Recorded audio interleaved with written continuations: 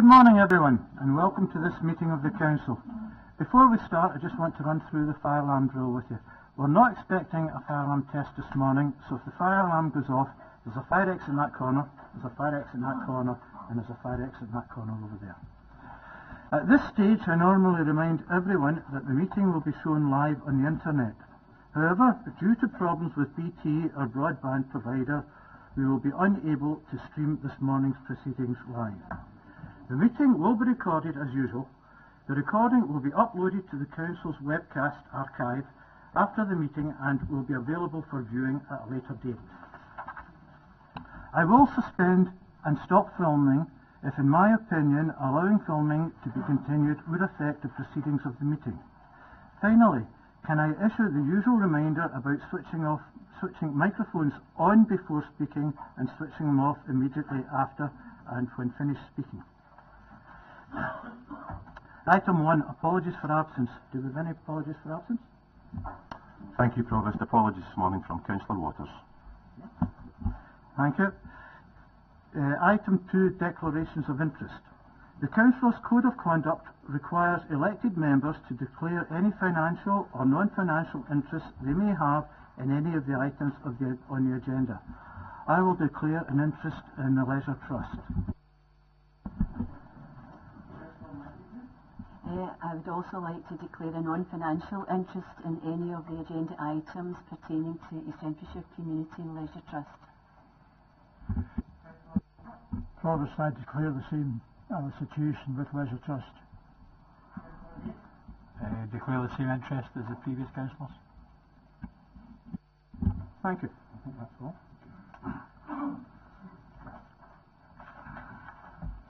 Item 3, the minute of the meeting of the Council held on the 14th of December 2016 is submitted for approval as a correct record and for signature. Is that in order? Councillor Grant? Thank you, Provost. If I could just ask the clerk for some clarity here. Starting on page 2150, it's to do with the notice of motion. What I need some clarity about is the minute telling us that at the end of that whole procedure that my motion was carried with the amendment of Councillor O'Kane added onto it? Is that what that whole minute is telling us? Mr. Dale? Thank you, Provost. That's correct, Councillor Grant. Thank you, Provost, for that. In that case, I don't have anything further to say except that I'm glad the amendment didn't stop my motion going through. Thank you. Is it in order to approve item 3? The minutes of the meetings of the period the 15th December 2016 to the 8th of February 2017 are submitted for approval as a correct record. Is that in order? Does anyone have any questions on the minutes? No. Item 5. Items remitted to the Council. We have 2 items remitted to the meeting this morning. Introduction of off-street parking charges. This report has been remitted from the Cabinet on the 26th of January. The Council is being asked to agree not to proceed with the introduction of off-street parking charges and has instructed the Director of the Environment to bring a report to a future meeting to make and confirm the traffic order in part to bring into force the regulations. Can you approve the recommendations? Councillor Robertson.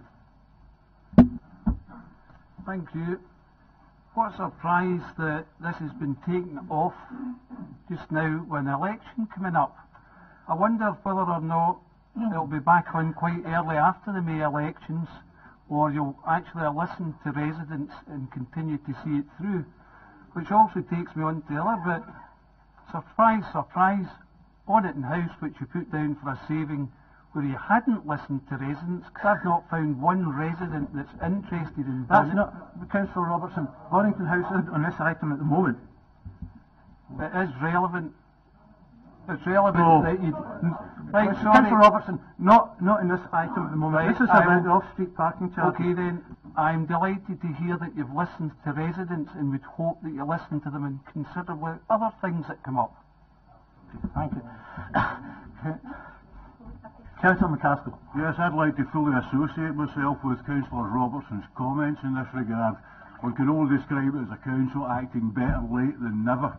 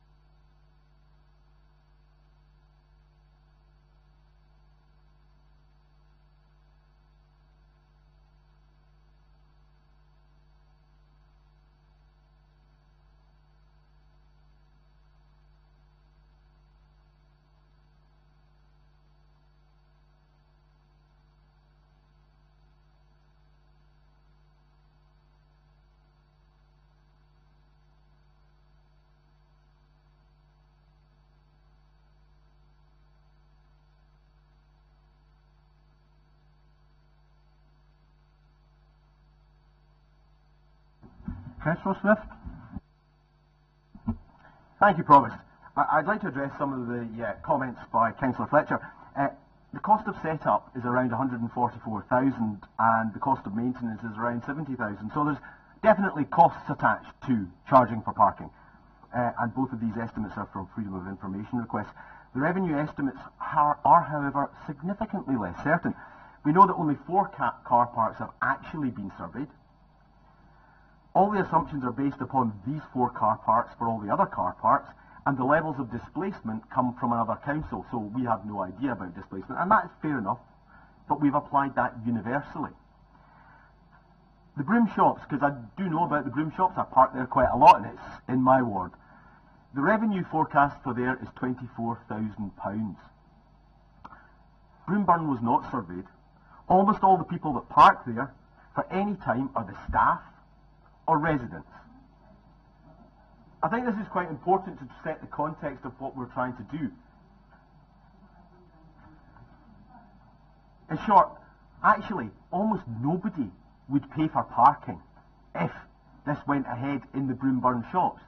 So the £24,000 revenue forecast for this particular site is a nonsensical one. Councillor Swift, No, wait, what is your question? My We're not question saying is- here that we're not going to proceed with the... I understand that. Okay. But we're going to proceed, funnily enough, just a bit later, just a wee bit later perhaps than the election, as Councillor Robertson raised. My question is... We don't know that for sure, no. No, okay, I would like then, in that case, my question is very simple. I'd like a commitment from the leader of the Labour group and the SNP group that they will not pursue this any further after the election.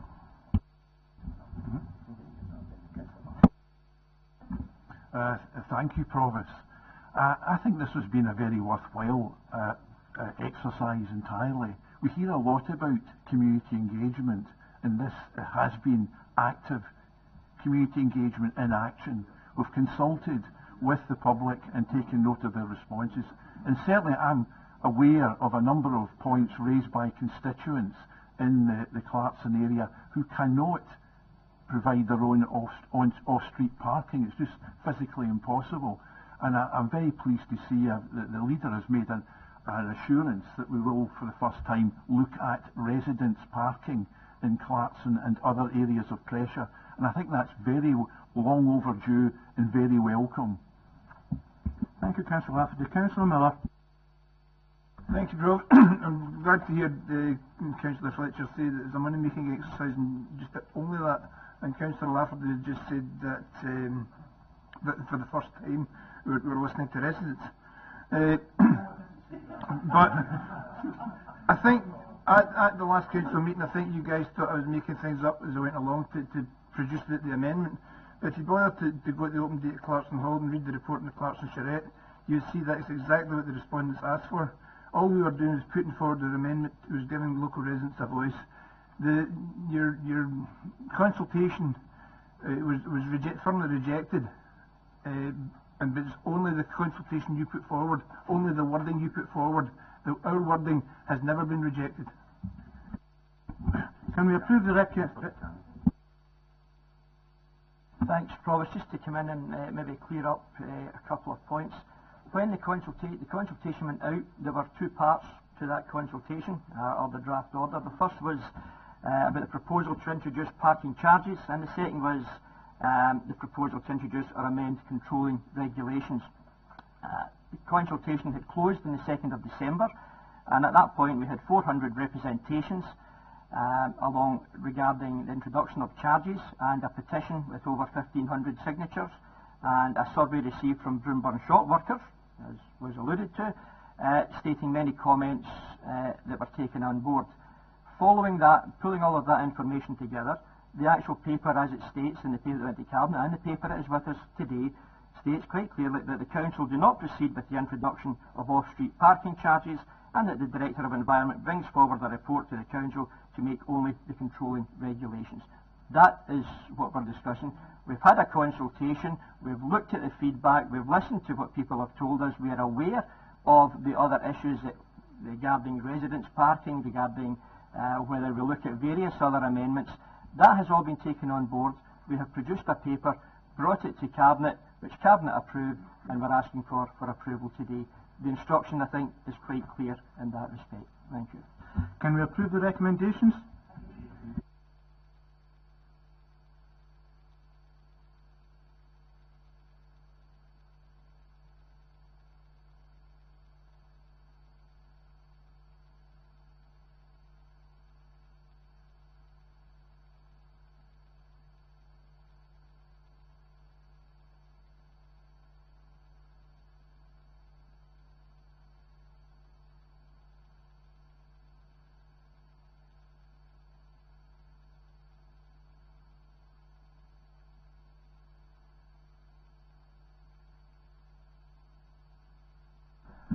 Thank you, Provost. The Treasury Management Strategy Report, it's suddenly become quite a colourful document, mentioning, as it does, the name Trump 5 times.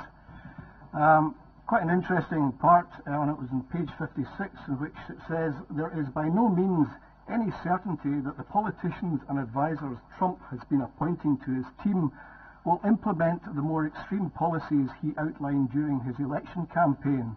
Indeed, Trump may even rein back on some of those policies himself."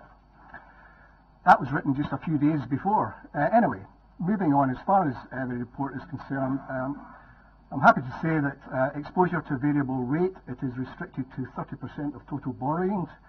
The older borrowings that were inherited from the Strathclyde region days of between 9 and 10%, they are now coming to an end. But I think more importantly than anything, we are not committed to any investment or any consequent borrowing from that beyond a 12-month period, which means that if the economical forecast should dramatically change, we are in a position to modify them. This, together with all prudential indicator targets being met, the Audit and Scrutiny Committee had indeed considered the content of the Treasury Management Report and recommend it be approved in full, together with approval of the policy on the repayment of loan fund advances. Thank you, Provost. Thank you, Councillor Wallace. Does anyone have any questions? Councillor McCaskill. I'm obliged, Provost. I would refer the Council to page 41, paragraph 5.5, subparagraph C, and the second sentence. I can read it out, Provost, just in case people haven't quite caught up on it.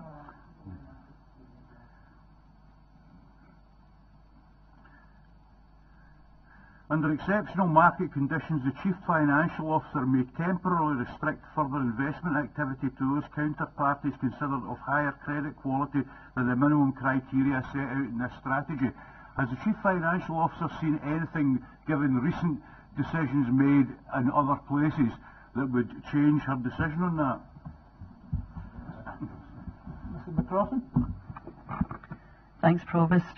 That part of the report is written in so that if we come across a situation such as we had back in 2007, 2008, when major banks were failing, that we would change our policy and make sure that we were extremely careful where we put the public money. Security is always, as you'll see in the report there, is always foremost in our considerations, rather than we always have security first in the consideration, then liquidity, and then yield. So we would always take account of the best market information that we have. At the moment, there are no qualms about investing in the counterparties that are listed as above the minimum criteria, but if it would really be exceptional circumstances, we would always act to safeguard our assets. I'm obliged, Provost.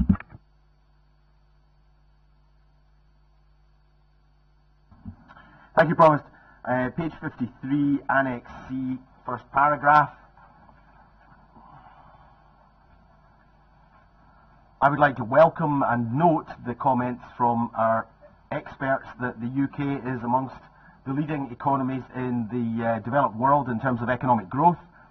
And I would also like to welcome that we are, as part of the United Kingdom, doing so very well. However, unfortunately, local circumstances would suggest that Scotland is faring somewhat less well, and economic policies from the Scottish Government would appear to make that potentially even worse. Thank you, Councillor Swift. Can we approve the report?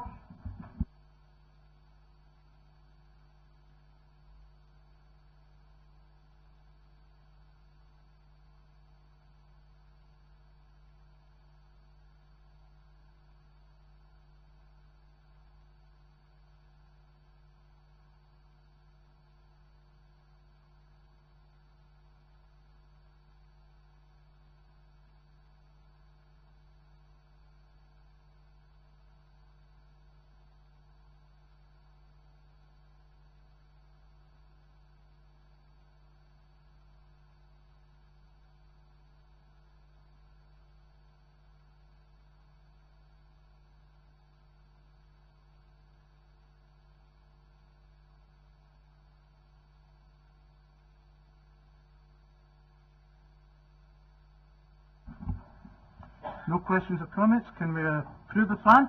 Councillor Swift. Page 79, paragraph 35. We have a particular concern that there is a limited private sector for providing nursery accommodation. I wonder what the Council is proposing to do, given that we need another 10 nurseries to comply with Scottish Government legislation. Mrs. Shaw, would you? Thank you, Provost. We are, of course, at present building on those plans. You'll remember the childcare strategy that came to Education Committee a few months back. We still await and are looking for further financial support from the Scottish Government rather than just the 17-18 settlement that we have at the moment, and look forward and I think have good news to that. Or expect good news in that respect. But essentially our strategy will be a mixed tenure almost, where we will use local authority and we will need to build and expand our own estates. We will be relying on our private and voluntary providers and indeed childminders. So it will come forward. Probably in the autumn there's an expectation that all local authorities will have plans, and we'll look forward to bringing that to elected members at that time. Thank you, Provost.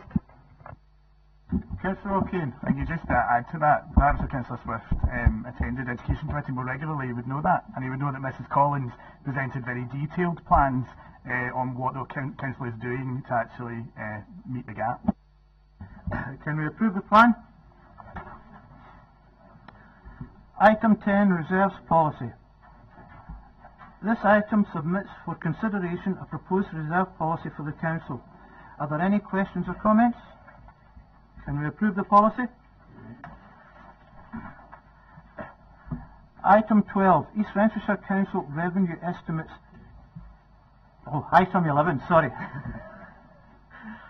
East Renfrewshire Council Revenue Estimates 2017-18.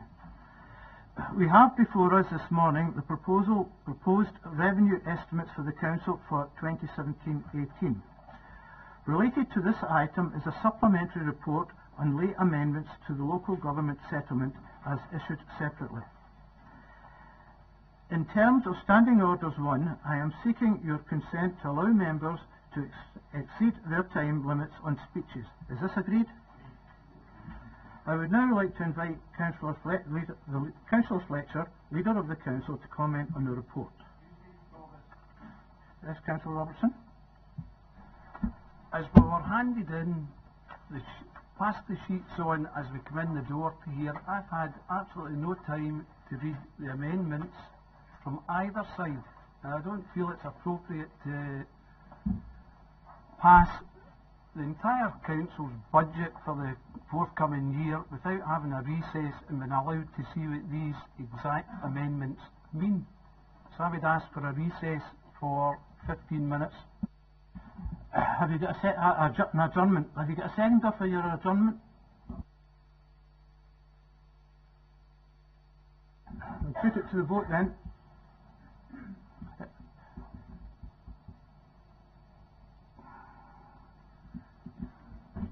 Thank you, Provost.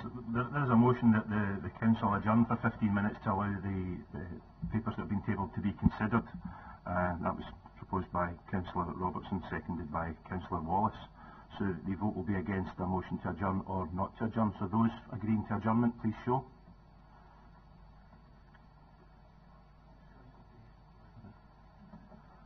Those agreeing not to adjourn, please show.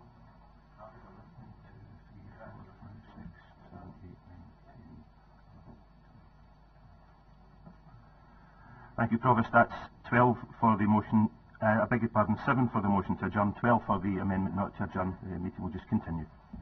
Thank you. I'd now like to invite Councillor Fletcher to comment on the report.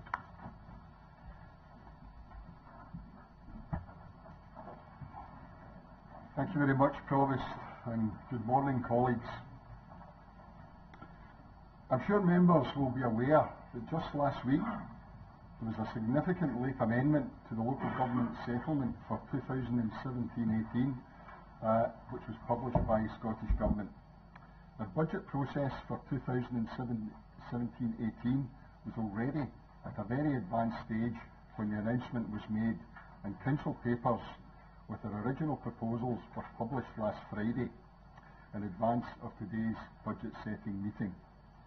The administration group have worked rapidly to review these proposals in the light of the additional grant funding to see where we can further ease the pressure on our residents and apply this money to the best effect for them. Therefore, the budget that I will move today will be an amendment to that published in the Council papers. A copy of the amendment has been distributed to everyone, and I will now, in my speech, highlight the key points. This year, even including the late amendment to the local government settlement, we have once again seen a cash reduction in the grant we receive from the Scottish Government when considered on a like-for-like basis. As an administration, we've worked extremely hard to bring forward a budget to you today which seeks to protect frontline services and utilise our finances to get the best return for our residents.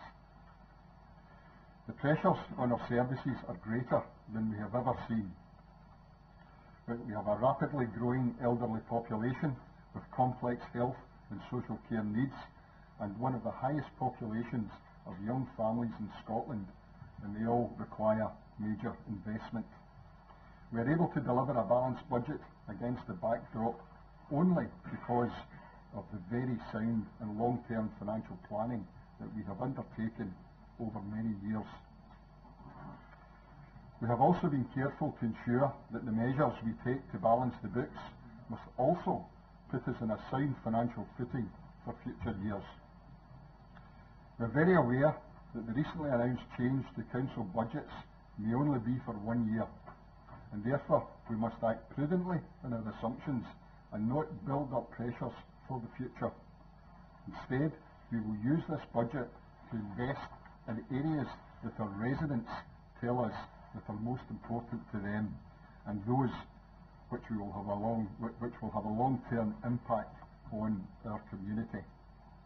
It gives me particular pleasure to confirm that once again no compulsory redundancies will be required in delivering this year's budget, although as we continue to redesign our services to make them as efficient as possible, our staff will need to work with us flexibly and be open to redeployment and training opportunities.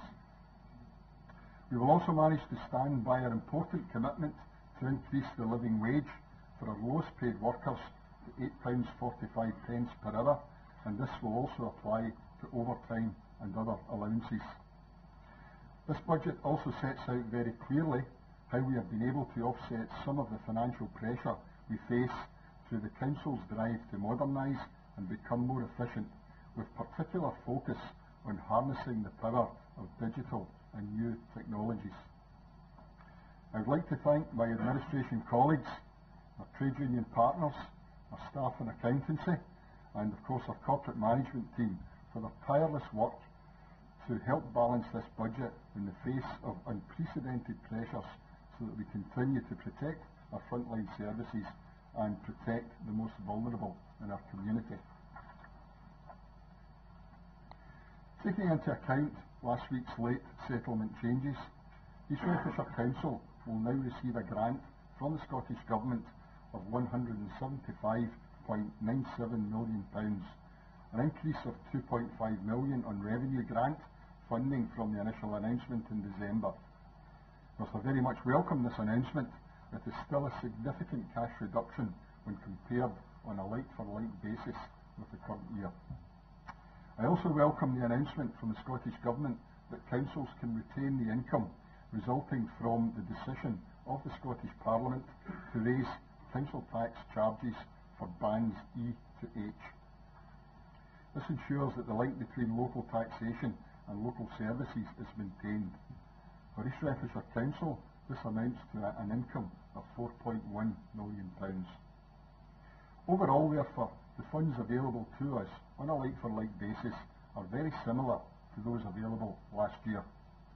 However, this does not take account of inflation or the increased demands facing the council, especially in terms of increasing numbers of young children and older people.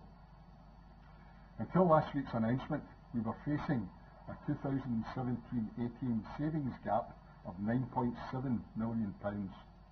However, the new settlement goes some way to easing the severe financial pressure we are under and has reduced our savings gap for 2017-18 to £7.2 million.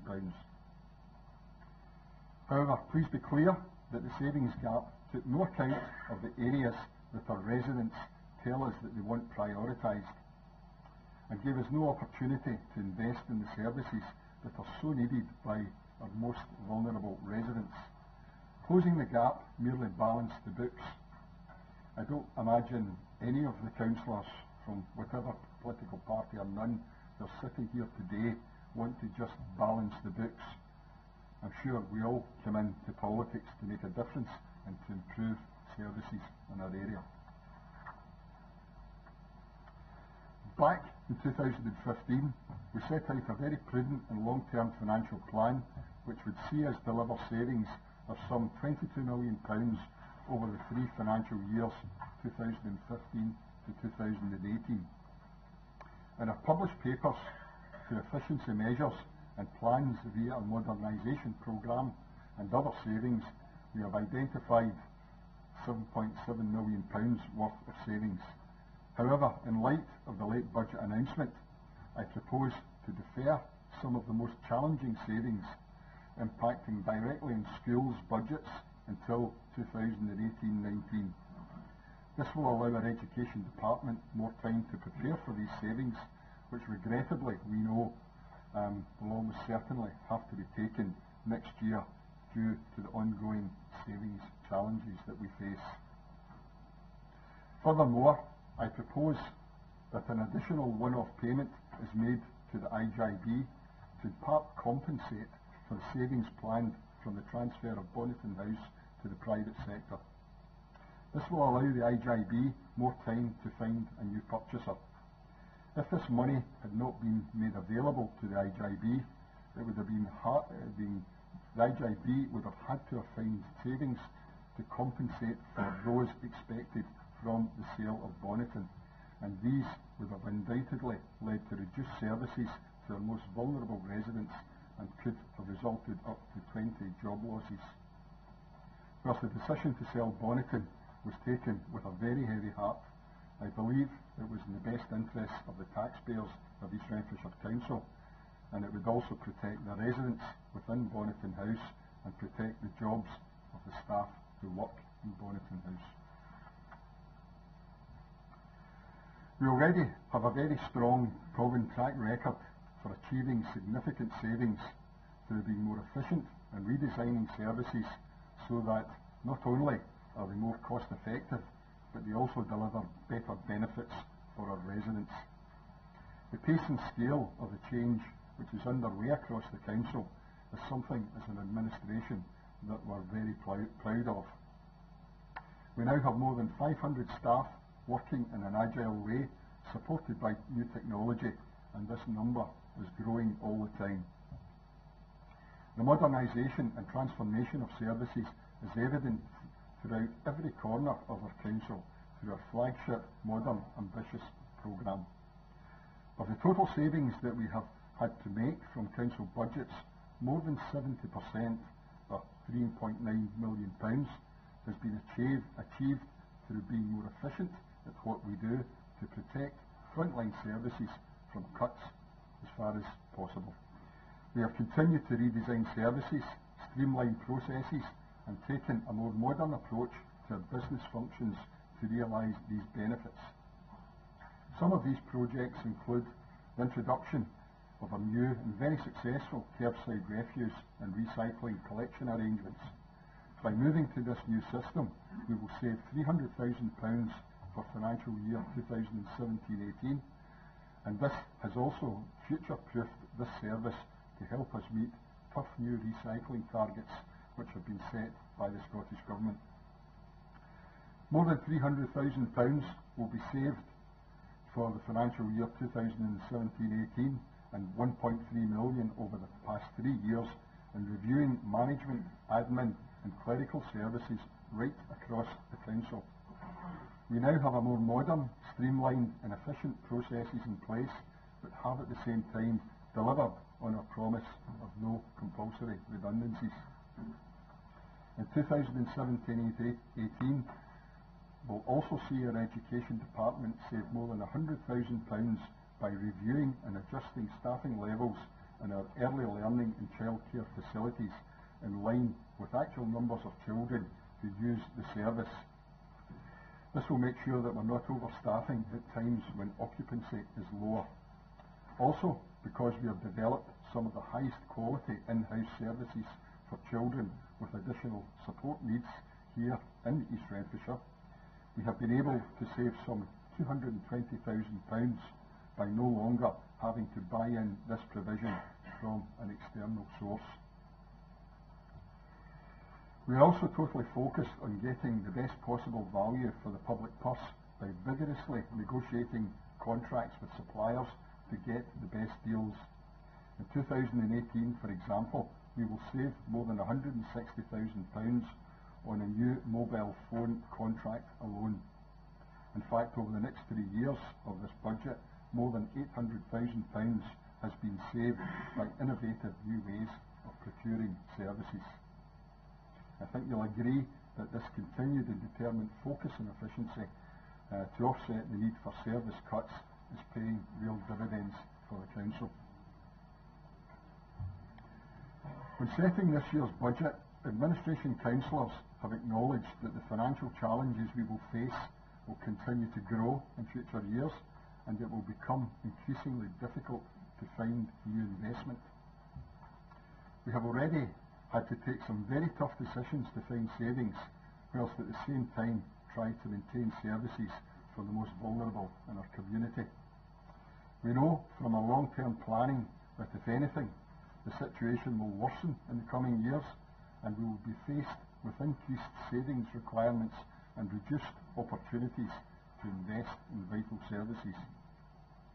Regrettably, therefore, the only way to prepare for the future years and protect against cuts to the services is to raise council tax by 3% across all bands, which will generate £1.5 million in East Renfrewshire. This is the first rise in council tax for a decade, and whilst it's been a very difficult decision for the administration councillors to take, it is the most prudent decision to put the council on a more solid financial footing for future years, when we will know the financial challenges facing us will be even greater than they are now. It will allow us to invest this year now in vital services, which will reduce the impact on budgets in future years.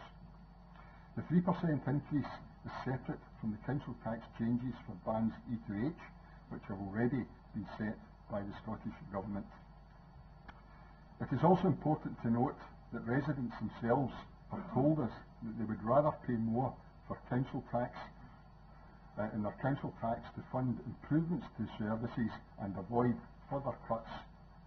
Furthermore, our trade union partners have also advised us that they too would rather see an increase in council tax as opposed to further cuts in essential services or jobs.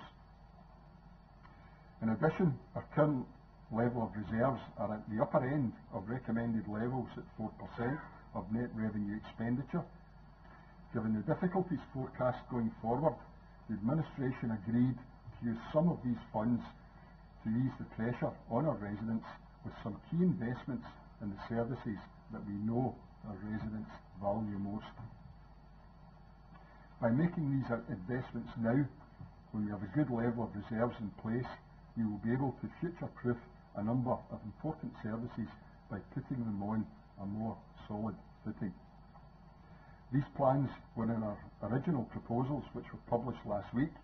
However, the late settlement changes now mean that we can add to the level of investment that we originally planned.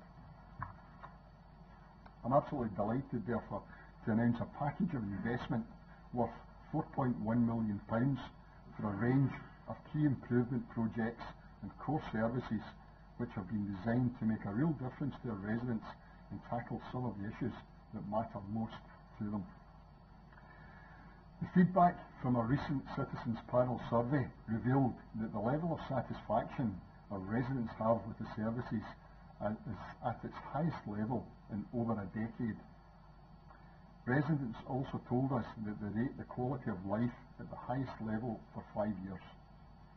However, equally importantly, it also revealed some of the key issues that matter most to our residents. For the first time since we began this survey, almost 20 years ago now, roads was identified by our residents as a top priority for East Renfrewshire Council. Whilst another theme that came through included access to affordable early learning and childcare. Therefore, our £4.1 million package sees investment in our assets and in projects for the youngest and most vulnerable in our society. We will invest more than £2.4 million in key environmental projects, and these will include an extra £1.6 million for improvements in local roads and footpaths. We know that the condition of our roads is a really important issue for our residents, and despite investing around £4.2 million every year to maintain our roads, there is still more to be done, especially on local residential roads and streets, as opposed to the main trunk roads, which tend to get priority at present. This additional £1.6 million will therefore be targeted specifically at local roads and also in ageing footpaths right across the East Renfrewshire Council area to help ease some of the issues that our residents are currently experiencing. We will also invest a further £84,000 in our improvements to our town and village centres. To support our wider roads improvements, we have also ring-fenced further funds to ensure road and pavement improvements in our town and village centres to support ongoing regeneration and our commitment to making these areas as vibrant as possible. We will also be investing in renewing and restoring damaged and ageing paved areas and steps throughout the authority. An extra £755,000 will also be invested in a broad range of wider environmental improvements. This package will include a major improvement to Curran Park, creating a new play park and enhancements to the War Memorial. We will also deliver improvements to the Kingston playing fields in Eulston, and a play park is also planned. Improvements to mixed tenure housing sites are also planned, such as renovating shared closes, together with other changes which will create the space needed for flatted properties in the areas to benefit from a new curbside recycling scheme. We're also going to be targeting our local recycling bring sites to make them more attractive by investing in improved screening and fencing. The money will also see the introduction of a cycle hire scheme in Newton Glen Park, plus road safety projects and a programme of tree works in parks and public areas. In our education service, we will be investing a further £1.1 million on important projects, including £645,000 to put East Renfrewshire Council schools at the forefront of digital learning. East Renfrewshire Council has always been at the forefront of education in Scotland, and we are already at an advanced stage in rolling out our plans for digital classrooms. The core of this programme is the Bring Your Own Device scheme, which allows pupils to bring their own tablets and laptops to school for continuity of device between school and home. The scheme has many benefits, including inspiring new ways of learning and teaching. We are, however, acutely aware that not all of our residents can afford to provide their children with their own device. We will therefore provide more than 1,250 East Renfrewshire school children who are from the less affluent households in our area with a tablet, so that all our pupils can benefit from digital learning. We also want to harness the power of virtual reality and 3D technology for all our pupils. A recent taster experience in some of our schools used virtual reality headsets to expose our pupils to entirely new experiences and transported them on virtual reality school trips across the universe. For example, plunging into the depths of the Pacific Ocean and then relating those experiences to learning in geography and biology. This kind of immersive technology can provide our children with experiences and sensations that they may never experience, and brings learning to life in a way that ignites their imagination. The use of such technology will broaden their horizons to such a degree that we have decided to invest in a class set of devices for each and every one of our primary and secondary schools, so that virtual reality and 3D learning becomes an embedded part of teaching for all our pupils. We are the first council in Scotland to invest in such technology, and together with your Bring Your Own Device scheme, there is no doubt that we will be at the very forefront of digital learning in our country. The unique digital experiences of pupils will be second to none. We will also invest £150,000 to slash the cost of wraparound care in our nurseries by 50%. We fully recognise that the increases in council tax will impact on our residents, and one of the biggest areas where we think we can help ease some of the pressures is on the cost of additional time in our nurseries. We want our residents to be able to better afford high quality childcare so that they can have the flexibility they need to go to work. We are reducing wraparound care by more than 50% from £4.60 per hour to £2.25 per hour. This will save some parents over £1,200 per annum. This price change will be permanent, and it will enable working families to better plan their finances and childcare arrangements going forward.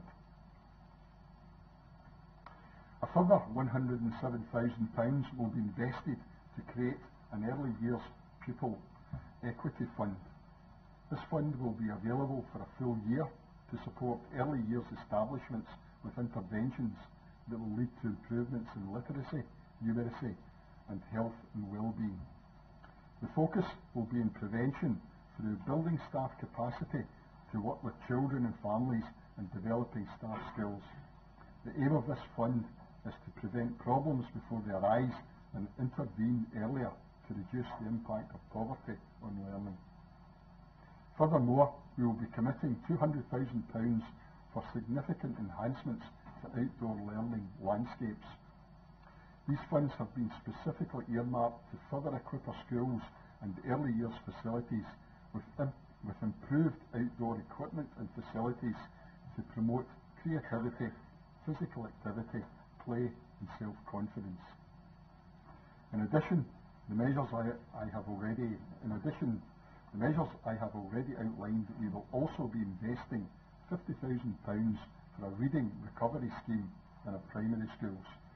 This important scheme will allow further early intervention for children in our primary schools who are having difficulty with reading. Creating employment and training opportunities for young people is also a key priority for this administration, and we have pledged some £173,000 to help create even more opportunities for them, which will include £73,000 to support or looked after young people gain access to employment. As part of our important corporate parenting programme, which is in place to support looked after young people in East Renfrewshire, we have developed a very ambitious project to help them gain access to employment. The project, known as Family Firm, identifies work placement and skills opportunities within the Council and with our external partners. This important additional investment will allow us to further enhance the programme and ensure that Family Firm continues to support this group of young people to fulfil their full potential. We will also invest £100,000 for graduate trainee places. This funding will allow us to create additional placement and work opportunities for young graduates and trainees in an exciting programme of change and modernisation with a key focus on digital and data roles. Some £110,000 has also been committed for a number of specific schemes to help some of the most vulnerable in our community, and these include £100,000 for aids and adaptations. With a rapidly growing ageing population, we have developed a range of the very highest quality services in Scotland designed to help and support our residents stay in their homes for longer and lead their lives with as much independence and dignity as possible. One of the key ways in which we are helping people to stay at home is by helping to adapt their homes to allow for issues such as reduced mobility. We provide a range of aids and adaptations in the home, from personal alarms and simple handrails right across to wet rooms which are suitable for wheelchairs. These services are changing lives, and to support them, to do even more to help some of the most vulnerable in our community, I'm very pleased to pledge a further £100,000 for even more of these aids and adaptations. Our investment plans also include £10,000 to further increase the number of disability-friendly taxis in East Renfrewshire. We know our residents want to help to get more wheelchair-accessible taxis on our East Renfrewshire roads, and this money will be used to help encourage taxi drivers to take up these vehicles. As part of our package of investments, we have also committed a further £150,000 to leisure facilities through the East Renfrewshire Culture and Leisure Trust. This will fund additional schemes including extra resources and books for our libraries, new mobile theatre equipment for shows being performed in our community halls, new technology to allow live streaming at Eastwood Park Theatre, and extra gym and fitness equipment for both the Barrhead Foundry and the Eastwood Park Leisure Complex. And in a further boost, £100,000 has been pledged to support the ongoing regeneration of Dunfermline and Dockenbach. This will see the creation of a community worker post to support key projects and involve the local community in decisions in spending and how the work is taken forward. It will also allow improvements in the Dunfermline Resource Centre. In addition to the one-off investments for 2017-18 that I've just outlined, we are also committed to a major capital investment programme of more than £131 million over the next 8 years, which will drive growth, support the delivery of new schools, ensure our exciting City Vale plans are delivered and create new opportunities. Some of the key projects over the next 8 years are highlighted for you on the screen. They include completion of the new Barrhead High School at a cost of £30.8 million, construction of a new railway station for Barrhead South at a cost of £11.5 million, investment in Eastwood Park Leisure and Theatre Complex, £6 million, Damsted Darnley Country Park Visitor Centre and infrastructure at £4.8 million, a new Maidenhill Primary School and Nursery at a cost of £14.7 million, completion of the world's first faith schools joint campus at a cost of £17.5 million, and replacement of Arthur Lee Family Centre with a new community hub in Auchenbach at a cost of £5.3 million. Last but not least, upgrade of Barrhead Foundry Pool and Gym at a cost of £1.9 million. In summation, balancing our budget this year has not been an easy task, but we have used a range of measures to address the savings gap and to protect frontline services as far as is possible going into the future. We have brought forward ambitious plans to invest in key services that matter most to our residents and to get the best result for them. This has been made possible by drawing on reserve funding, which has been built up thanks to the prudent long-term financial planning and through the additional one-off monies which are made available to us through the late settlement. We believe these investments will make a difference and ease pressure on the people we serve, and that these and the first council tax increase for a decade will establish a better foundation from which we can meet the challenges that will face the council in future years. We know that in future the financial challenges facing us will continue to grow. We will need to continue to steer a course which delicately balances the protection of services and jobs with ever increasing grant cuts from Scottish Government. In recent years, Scottish Government settlement announcements have only been for the year ahead, which makes it very difficult to take long-term financial planning decisions. We therefore call on Scottish Government to provide longer-term settlements in future years so that we can plan as effectively as possible for the challenges that lie ahead.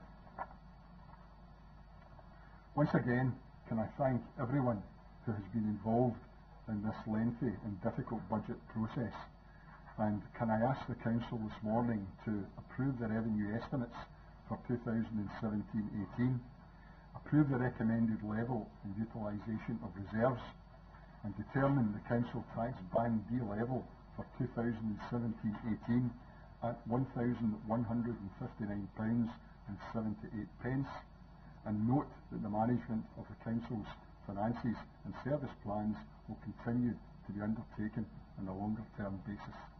Thank you. Can I ask for a seconder, please? Councillor Buchanan. Thank you, Provost. Delighted to second Councillor Fletcher's motion and commend the revenue estimates to the Council. Colleagues, this administration from the outset has been totally focused on ensuring the long-term financial stability of East Renfrewshire Council. The fact that today's budget commits some 4.1 million in improvements to vital services is a testament to the long-term and prudent financial planning approach. We would not be in this position today of being able to make such a commitment had we not been working hard for many years to manage the Council's finances in the best way possible. To offset the impact of the financial pressures on us, we have embarked on a hugely ambitious programme to modernise and be as efficient as possible. It is no small feat, colleagues, that some 4.4 million of the savings to council budgets have come not from cuts but from being more efficient in what we do.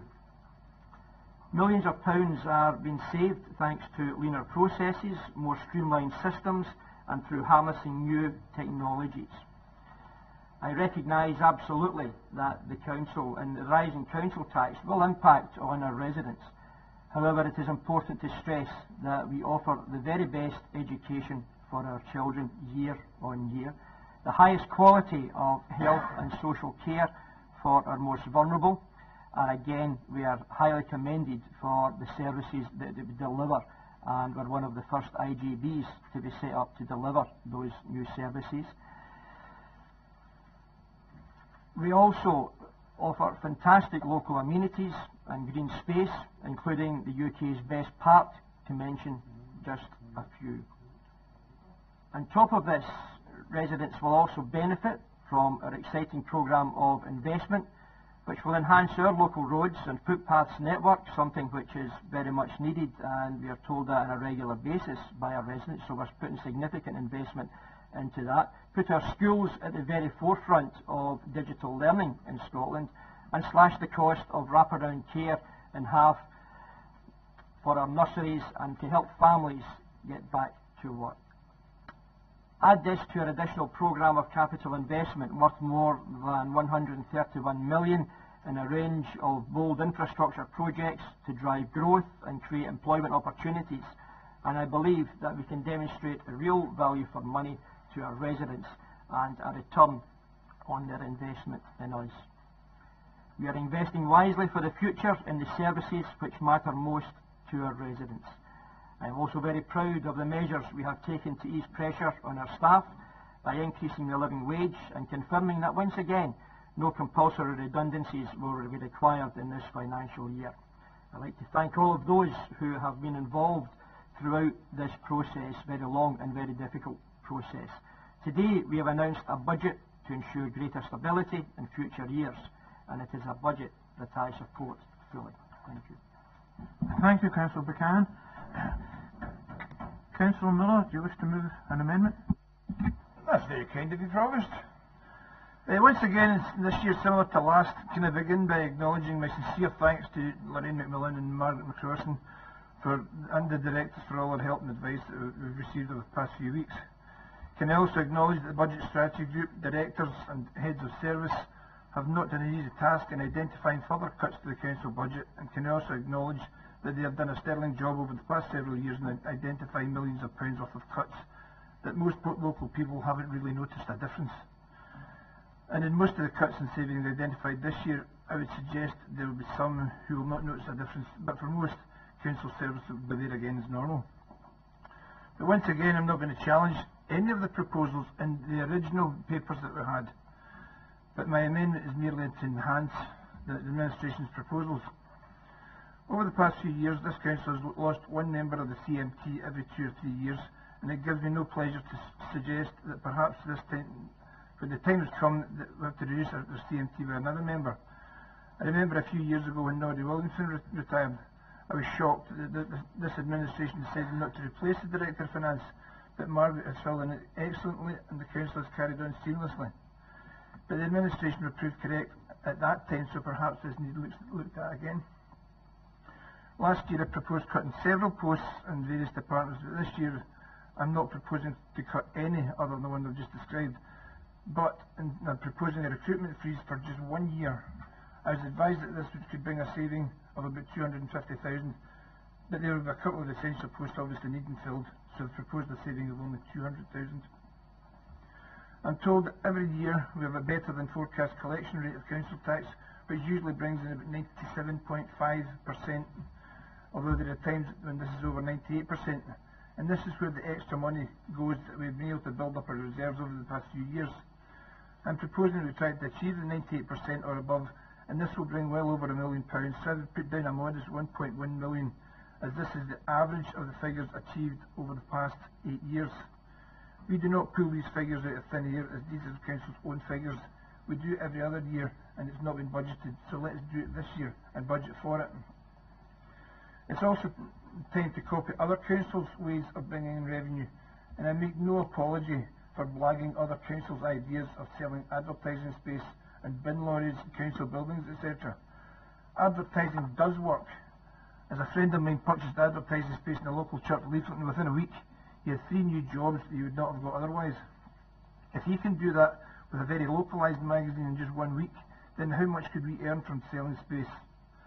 And I use the bin lorries as a prime example, as these vehicles already have space for adverts on the side, where they're frequently advertised council services, so it would cost nothing to get this initiative started.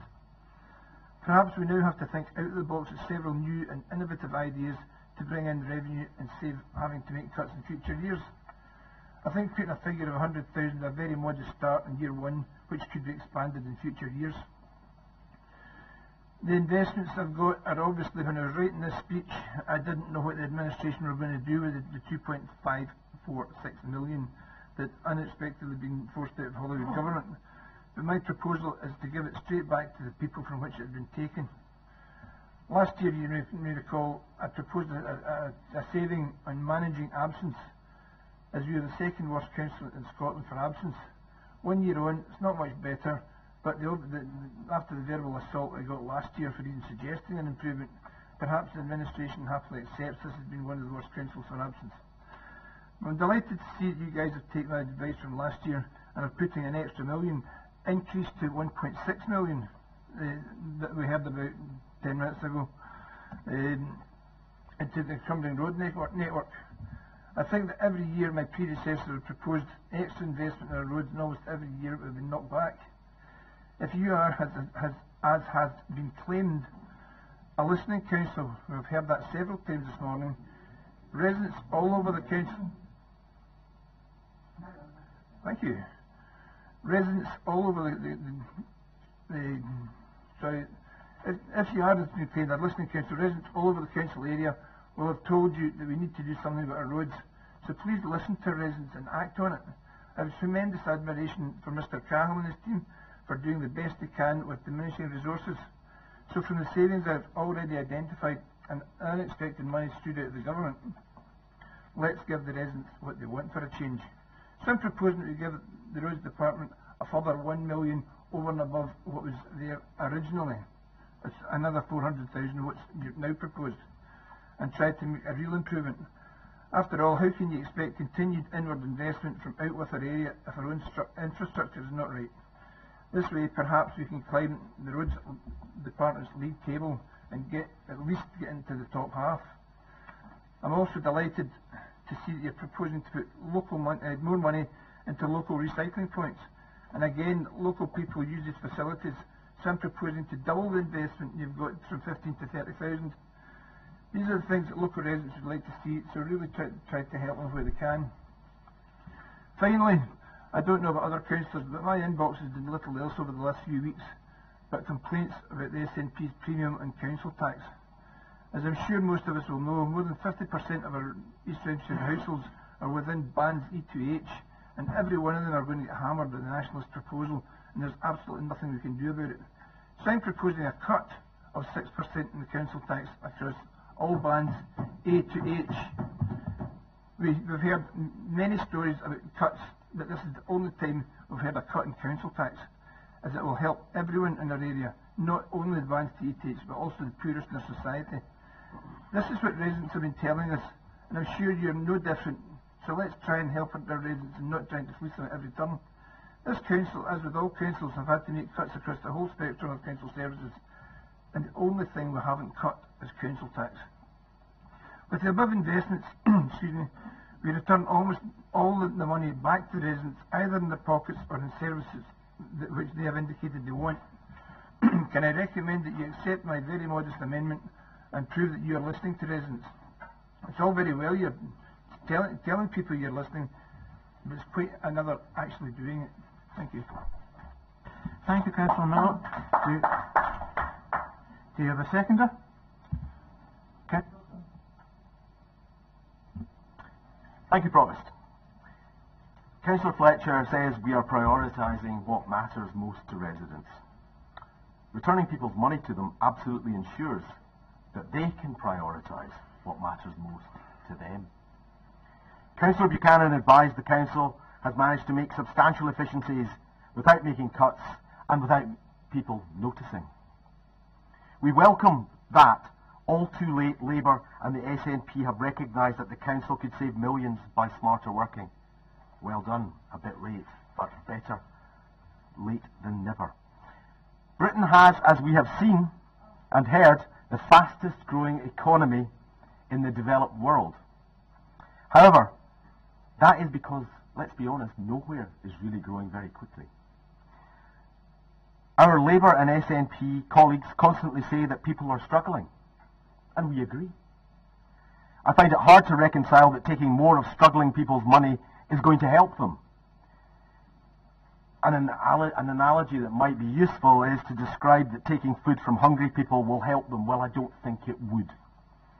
Cutting council tax, and we are proposing to do just that for the people in the lower bands of housing, will help them. And that would be good news for them. In East Renfrewshire, we have the highest percentage of people over 75 in Scotland.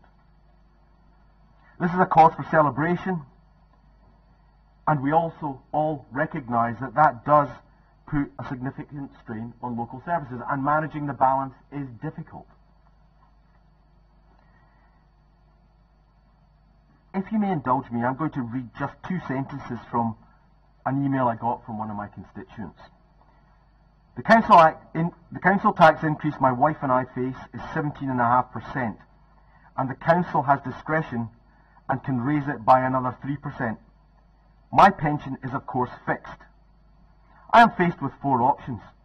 We can eat into our ever-diminishing savings, we can sell our home, we can refuse to pay, or we can kill ourselves. How would you suggest we proceed? We have not only a very high proportion of older people, but people on fixed incomes who can ill afford such increases. Increasing taxes, as we all know, acts as a brake on growth, encourages adverse changes in people's behaviour that causes negative economic consequences and discourages economic activity. We suggest that giving back to local people much of what was taken from them by the SNP in Holyrood, and I would like to remind people here, supported by Labour there, can, I think, only be described as the only humane policy. Councillor Fletcher mentioned Bonneton, and in their amendment that is encouraging to note that they want to spend money, but I think it was fair to suggest that earlier, and we have debated this and I'm not going to go over it, the combined plan by residents, staff and the Conservatives showed how you could save that money. I would urge you, rather than spending money, to take the steps that everybody has agreed would actually help the Bonneton care home become a sustainable, financially viable venture. So I'm going to finish with one thought. If we care about the mental health of our older residents on fixed incomes, we should return some of the money that we propose to take from them, and the Scottish Government proposes to take from them, with Labour support. And rather than funding wraparound care subsidies, why not give the money back to the people so that they can choose how to spend their own money? That might be a kind of healthier thing to do for everyone concerned. Let's be finished. Thank you, Councillor Swift. I now open it up to other members, but I would ask you, while I have lifted standing orders regarding the length of time to speak, I would ask you all to try and keep your speeches short. Councillor Robertson first. Thank you. Councillor Swift obviously listens to completely different residents that I speak to. The majority actually welcome a council tax rise. The part that they don't welcome is the bands E to H, and then they get an additional rise over and above that, but they would like to contribute more money to keep the services that are valued to them.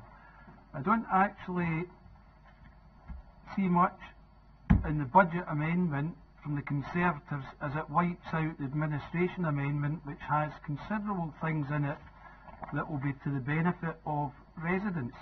One bit that seriously worries me is a review of Bonneton. It was never mentioned a review of Bonneton to actually keep it in council ownership. It was a review of Bonneton to get another seller. Why are we not trying to learn from the private sector? If they can run a care home profitable, are we giving up that we are worse? I cannot believe it. I've not met one resident that wants Bonneton put into the private sector.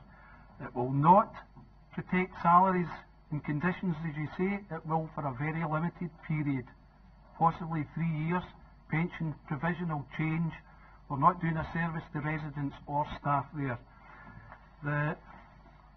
Unfortunately, as you wouldn't give me a break for 15 minutes to be able to read everything over, I have taken in most and like a lot of the things, and I'll probably not comment much more because I'll read it while the rest of the people are talking.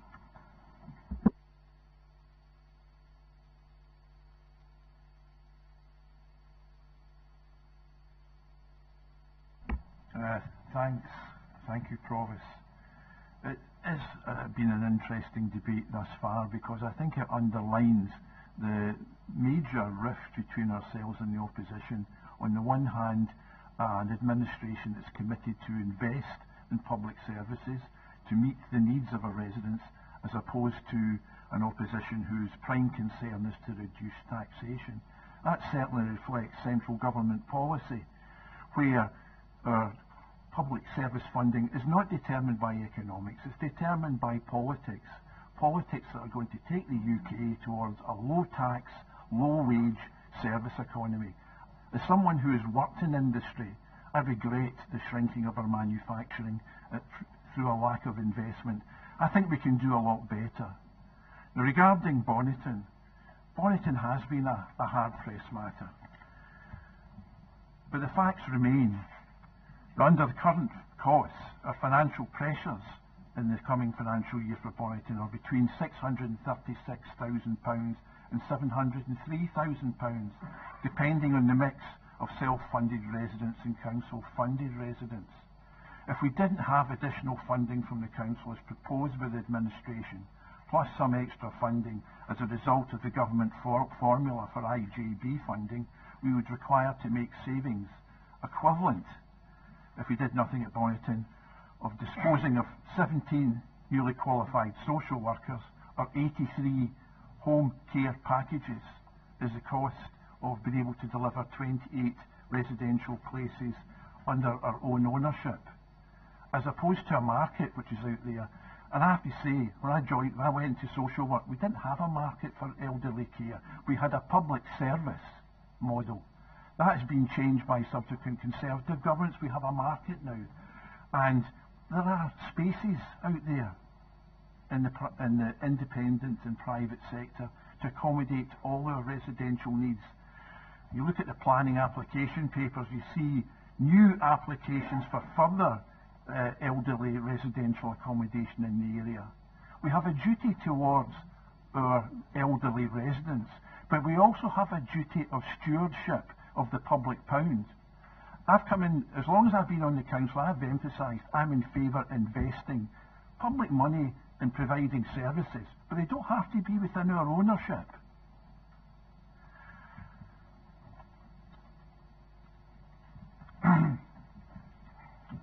As I say, it don't have to be within our ownership. If it's better value for money, cost effective, then we have to deliver that service at a reasonable rate. And I certainly am pleased to see that we can keep Bonnyton, that the administration is providing the funding to the IGB to maintain Bonnyton over the next year, to allow us to see if we can find another bidder. Currently there are no bidders for Bonnyton. The choice, if we cannot find another bidder, then we have a difficult choice to make, and I have to say that already my NHS colleagues, some of my NHS colleagues on the IGB board are asking that we include looking at closure as a possible option, which is something none of us would wish to do, but we have a duty. As I say, partnership, the council is only half the partnership. The other half is NHS colleagues, who I know this year have already voted to close a hospital. They're looking to remove community midwife care from the Vale of Leven in Inverclyde and take away paediatric services from Ward 15 at the RAH. So they don't really have a lot of sympathy, I'm afraid, for our sensibilities, particularly as I think in future years, unless additional funding is found for the NHS from the government in Westminster to Holyrood and to the health boards in Scotland, I think we're facing the closure of whoever is on the health board over the next few years will have to contemplate the closure of another 2 hospitals. That is the difficult choices we face. Thank you, Councillor Lafferty. Anyone else want to come in? Thank you, Provost. Just very interesting listening to some of the rhetoric that's coming out here. We've got the Leader of the Council, to quote, concerns about severe financial pressure we, the Council, are under. We have the Deputy Leader mentioning the words, working hard to manage the Council's finances. We've even just had the Chair of the IJB mention about the stewardship of public funds. This is the same financial pressure or working hard to manage the Council's finances, etc., etc., that suddenly decides that we need to spend 110,000 in a council chamber for what, half a dozen TV screens and a new carpet. We've got a new reception area out there, perfectly functional before we changed it, but all of a sudden it's looking more like something that will be fitting of the heats for Strictly Come Dancing.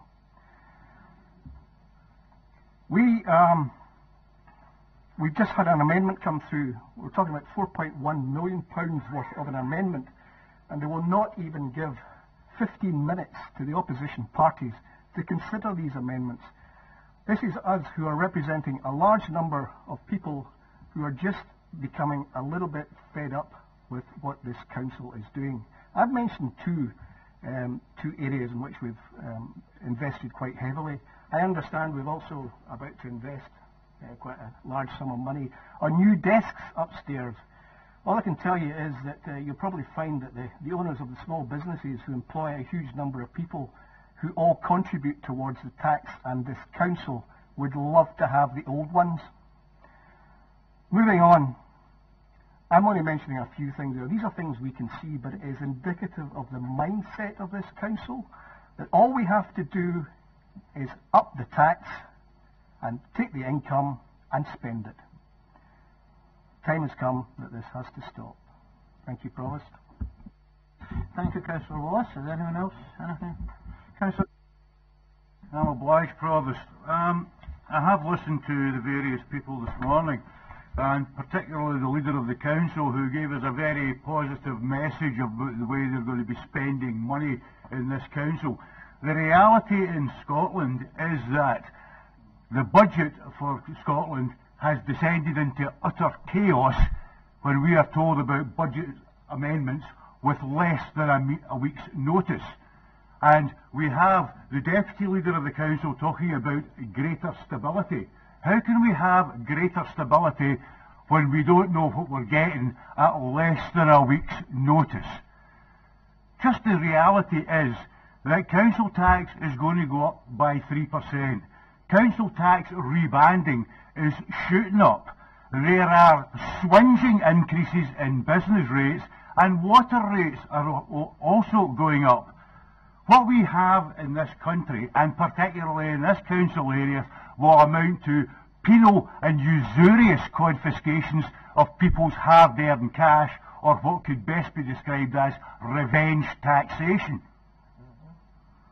Now, it seems to me that the Conservatives' amendment for a 6% reduction in council tax is simply taking account of the fact that people are going to get clobbered in the next few weeks, and they're going to see nothing for it, because as the leader of the council is, we are still going to be facing huge cuts. So what we're seeing is huge increases and huge cuts at precisely the same time by a government in Scotland which budgetarily has descended into panic and chaos. As just one more thing regarding the administration amendments, which we were not allowed to have a 15-minute adjournment on, it should perhaps be pointed out, page 103, and a commitment to the East Renfrewshire Culture and Leisure Trust of money that is to be spent, 155,000 on various things. Can I perhaps point out to the council that the Leisure Trust is an arm's length organisation? You give them the money, they decide how they spend it, not you. This is how disorganised you have become. Thank you. Thank you, Councillor McCaskill. Thank you, Provost. I think just for clarity, it might be useful to remind members that every year when the Conservative group present an amendment, the Labour group, that's the first time the administration sees it. So we don't have time to consider your amendment. We go through the meeting and we respond to the amendment as and when. So the reality is, this is a budget that will invest and protect in East Renfrewshire, and I support it today. Just turning to the Conservative amendment that's before us, just for clarity, reduction of one member of the corporate management team, it would be useful if the Conservative group would maybe explain to us what remit they feel they should be getting rid of. The reality is Mrs McCrossan rightly replaced Mr Williamson as the Chief Financial Officer because she has a Section 95 responsibility, which is a legal responsibility within that role. But it'd be useful to know whether they think that Mr Cahill should be deleted from his post and that we should perhaps merge the massive environmental brief with education or health and social care, or whether Mrs Shaw's post should be deleted and we should then merge education in with something else. The reality is we have over the years reduced the corporate management team quite substantially so that different remits now sit under various directors and middle management is streamlined. So just for clarity, it would be useful to know that. And a second point of clarity, it would also be useful to know if the recruitment freeze they propose will extend to teaching staff. Because the reality is, we have a requirement to meet teacher numbers in line with the Scottish Government. The Scottish Government sets us a limit we need to reach in terms of teacher numbers. So if we don't meet that, we're going to have grant clawed back. So if we're freezing recruitment within the council, will that include teachers? And just one further point on listening to local residents about roads. We have listened to local residents over many years, and today we commit to investing 1.6 million in roads. The Conservative group said that year on year they've called for investment in roads. I seem to recall last year's budget amendment calling on the reduction of gritting routes. Now that suggests to me, no, I believe it did, and I have it in black and white, reduction of gritting routes, and people will remember this, it'll be in the minute. The reality is, no, absolutely not. The reality is, in black and white, you said reduction of gritting routes. So that's not calling for investment in roads year on year. Thank you, Provost. Thank you. Anyone else want to comment who hasn't spoken already on this? No. Okay. Sorry?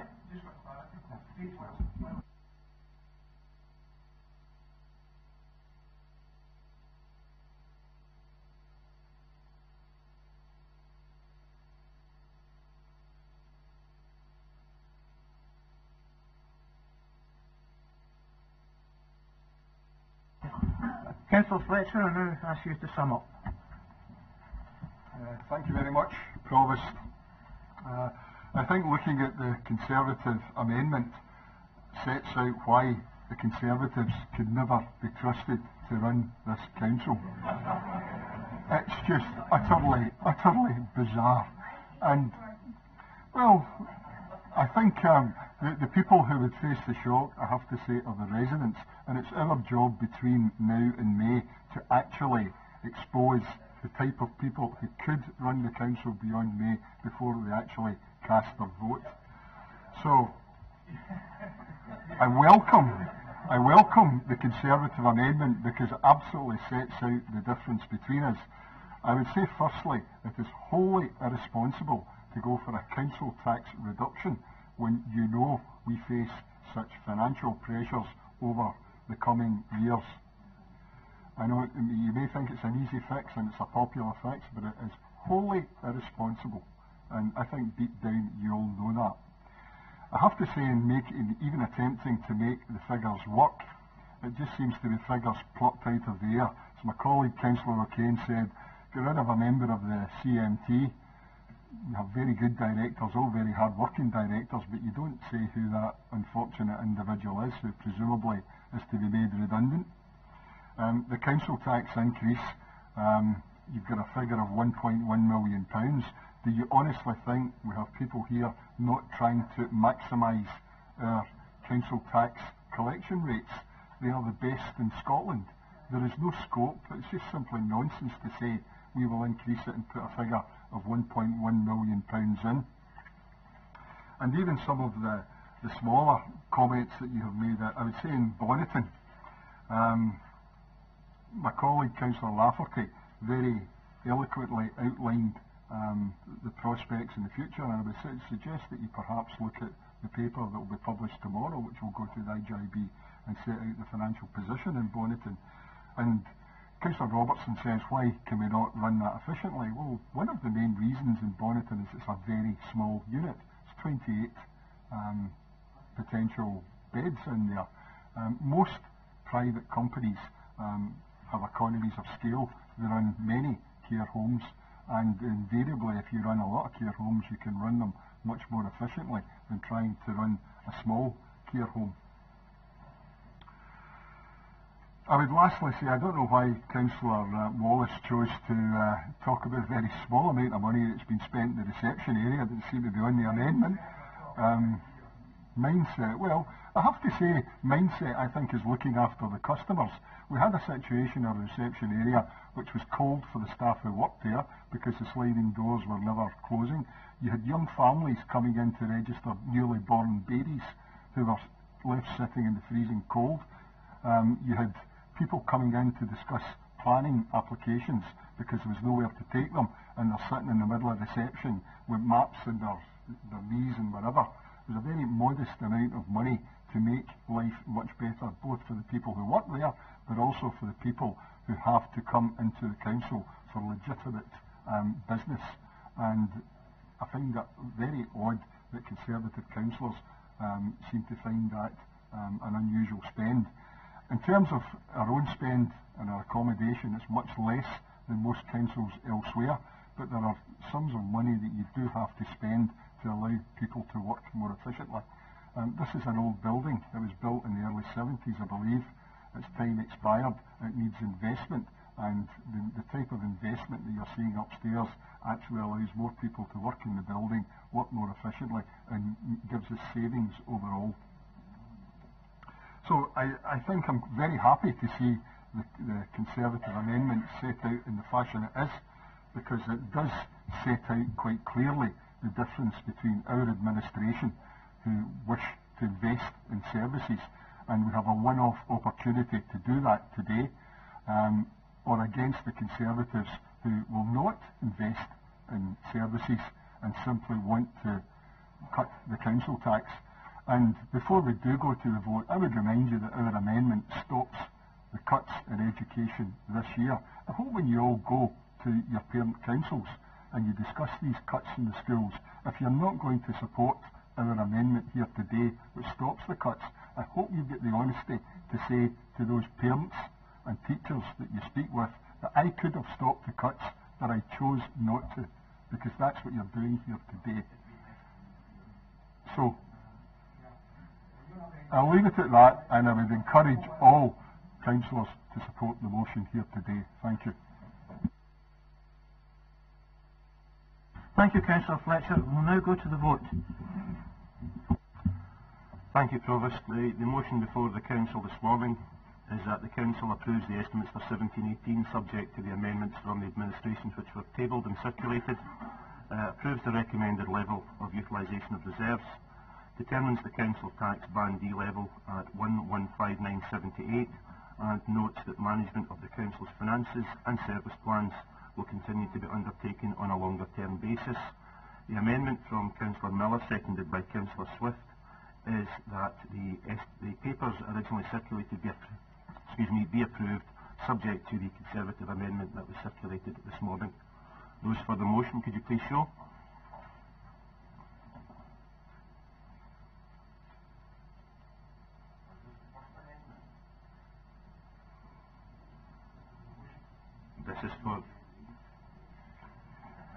Those voting for the amendment, could you please show?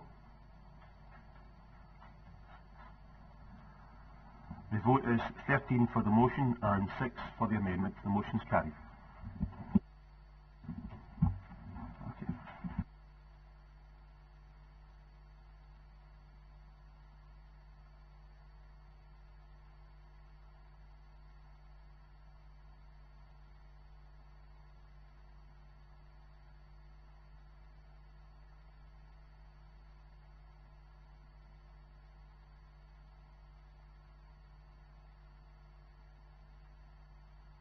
Councillor Swift, could you switch your microphone on, please? Thank you. I'm curious about two things. There are two elements of education, one of which I raised earlier is in relation to nurseries, and there is nothing. I noticed there is nothing. It's an 8-year capital plan, and despite Councillor Kane advising me that I should perhaps attend education more regularly, perhaps he should look at his capital plan a bit more regularly, because there's nothing in there for those nurseries. And the local development plan proposes over another 1,000 houses, which would fill up St Ninians. It will be too full to work, no matter, even using the new adjusted, reduced pupil product ratio numbers. We will need a new Catholic high school. Either that, or we would choose to bus people from Newton Mearns to Barrhead. So, can I ask the administration why these things are not in the capital plan?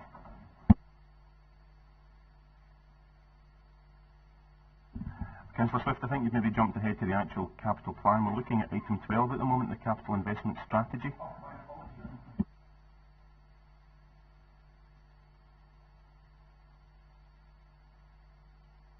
Can we approve the capital investment strategy? Great.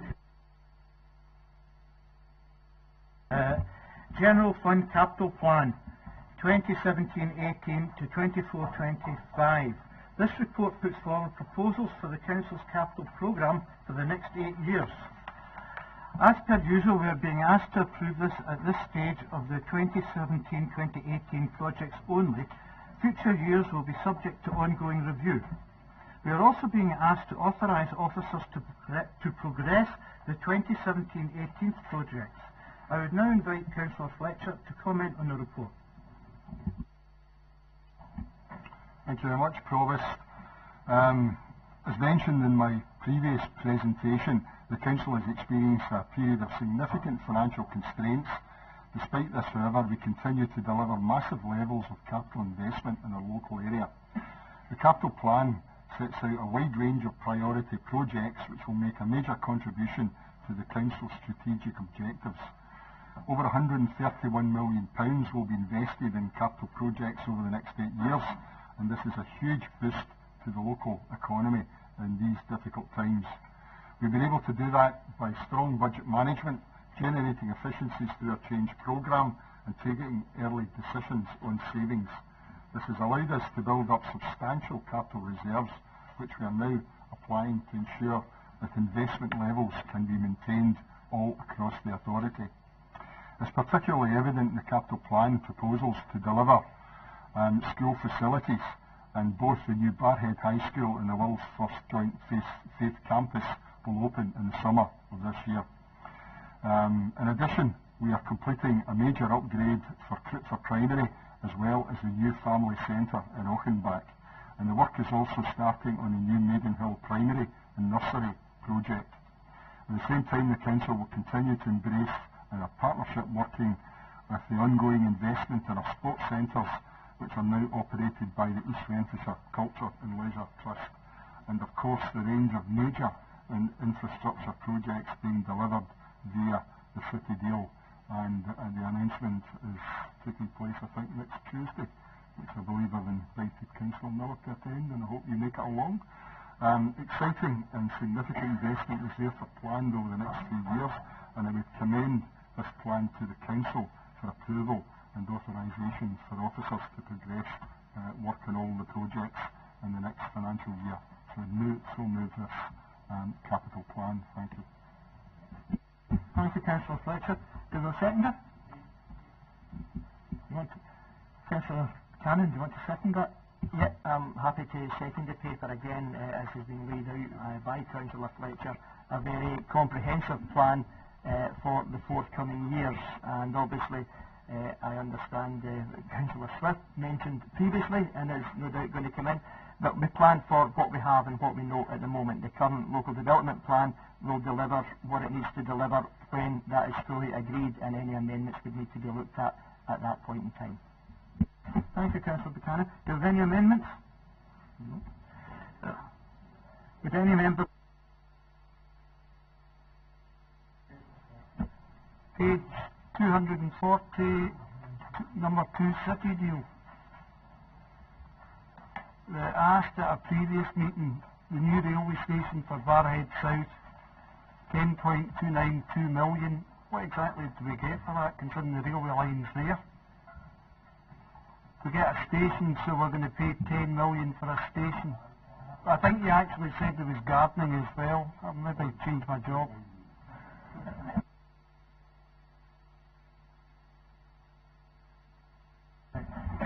Councillor Swift, first of all. Thank you, Provost. It was in relation to the absence of a new denominational high school and 10 new nurseries, and or what the mix of new nurseries are going to be like. And I did actually read the papers, Paul. That was very kind of you to comment on my lack of attendance. But then, seeing as I have asked questions that have never been allowed to be asked, is there much point in me attending your meeting anyway? Moving on. So I would kind of like to see that. Yep. To expand on Councillor Robertson's point, which I do find rather interesting, is the city deal is supposed to generate, if you like, wealth and increased gross domestic product. I'm not so sure that putting a station and spending £10 million of public money in a station that actually is SPT's responsibility, but they won't do it. So why are we wasting our money on doing something that could be perhaps better spent? Thank you, Councillor Swift. Councillor Green. Thank you very much, Provost. I think that the Director has already answered part of the question from Councillor Swift, but we have increased nursery provision and early years. We will have in Maiden Hill, St Haddock, the new joint base campus, Cartmill and Auchenbach, and we are dealing with sufficient capacity as we know it now in St Ninians with the current local development plan, and we have no intention of busing any children over to St Luke's. Thank you. Thank you, Councillor Green. Councillor Buchanan. If I could address some of the issues in terms of city deal and in terms of a railway station, yes, a railway station is very much welcomed. One of the first things is for, yes, the rail line is there, hence the reason that we can put a station next to it and around it. That will also include other infrastructure works of road access points and additional car parking as well. What it does do, though, is link up. One of the things we've looked at across East Renfrewshire for many years is linking both sides of the authority better than they currently are. That rail halt, that rail station will improve the links between the Leven Valley side and the Eastwood side. That in turn makes it much easier for people to travel between the two. That creates job opportunities and growth, which currently can be restricted because of the poor infrastructure of transport issues. They're linking up the authority, so that takes that forward. It makes that very important link. The actual construction is going to generate jobs. The other work in terms of city deal around Damsty Barnley is also going to create further employment opportunities, and the very process of linking that up with the right infrastructure to allow access to the area is vitally important. Hence the reason for the rail station there, hence the importance of that link in our network for not just East Renfrewshire but residents also looking at housing developments in the area in future years. When we take all of that into account, it provides better access for our residents, no matter where they may be going to work. It significantly improves access across East Renfrewshire. Councillor Devlin. Of North Mearns welcome the train station in Barhead because it will be easy of access for them to get to the city centre. Thank you, Councillor Pressman.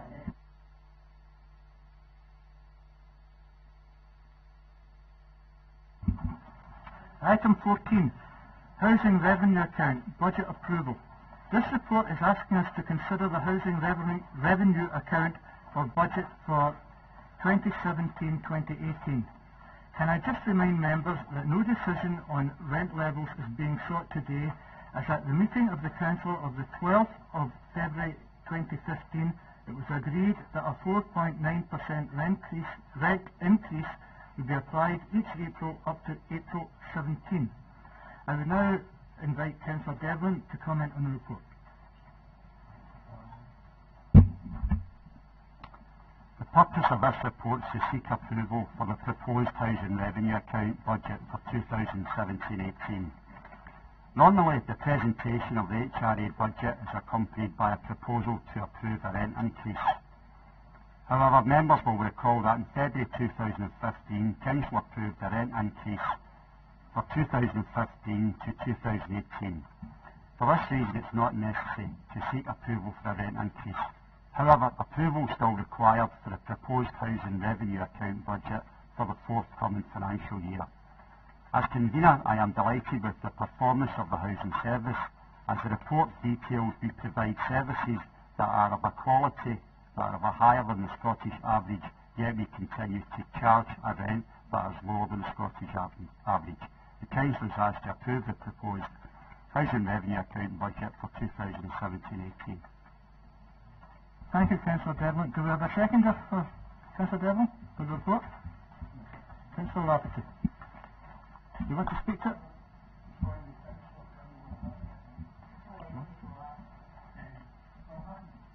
Okay, no.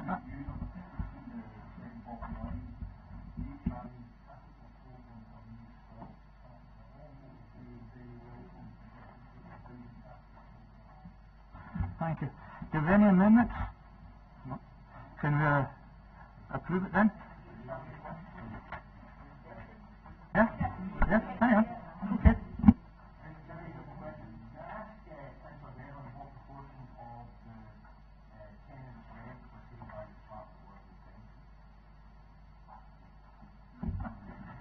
Say that again.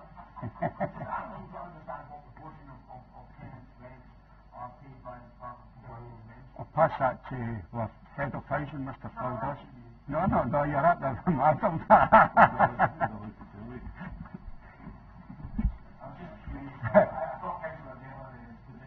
think that ties went to your head. Thank you. Can we agree the report?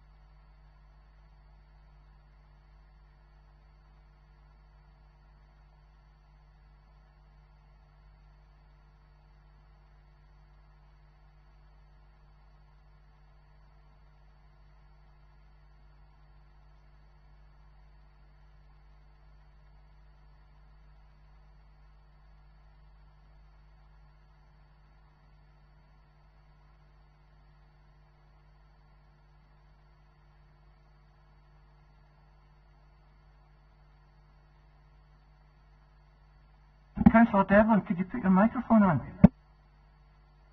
Aye, sorry. Start again. Housing staff Housing staff, in conjunction with colleagues from other services and departments, are continuously striving to ensure that quality is maintained and that any problem can be addressed as soon as they occur. Rigorous procurement methods are used to secure value for money. We are placing an increasing emphasis on customer care and getting it right for our customers and getting it right first time. To achieve this, we are engaging with our tenants before, during and after the process in order to listen, learn and improve. The Council is asked to improve the proposed housing capital programme from 2017-18 to 2022-23. Sorry? That you? Yes, that's Should we have a seconder? What? Councillor McAlpine. Any comments? Councillor Swift? Microphone. Sorry, Provost. I'll commence again. I'd be keen to understand, on page 267 we see 14.4 million for new build council housing. I'd be keen to establish what proportion of that money is likely to be spent on parks and green space, because it seems from the new local development plan that it would appear to be quite a substantial amount of council housing proposed for urban green space, including parks.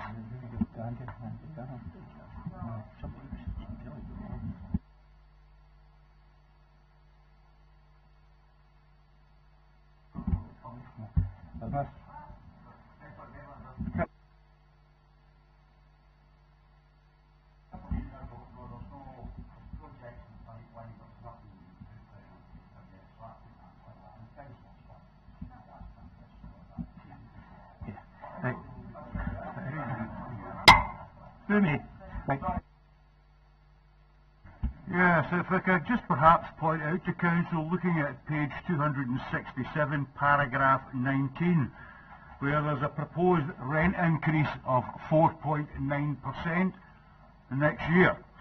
Can I point out to them that for our poorest and most vulnerable residents, a 4.9% increase in rent, a 3.3% increase in council tax, and a 1.6% increase in water rates means that they are going to take a hit on their already very small salaries of nearly 10%.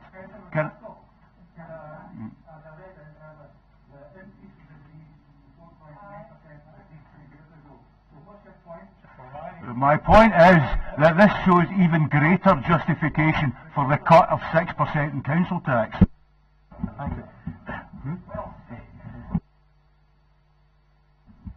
Just a brief point, Provost. Regardless of the merits of Councillor McCaskill's point, at least he is making a point on policy and the direction he wishes to follow. It does seem that an awful lot of members stand up and ask questions on fact, which could easily be answered by picking up the phone and talking to a council officer rather than grandstanding here in the chamber. Thank you, Councillor Lafferty. Can we agree the report? Agreed. Councillor Devlin, just...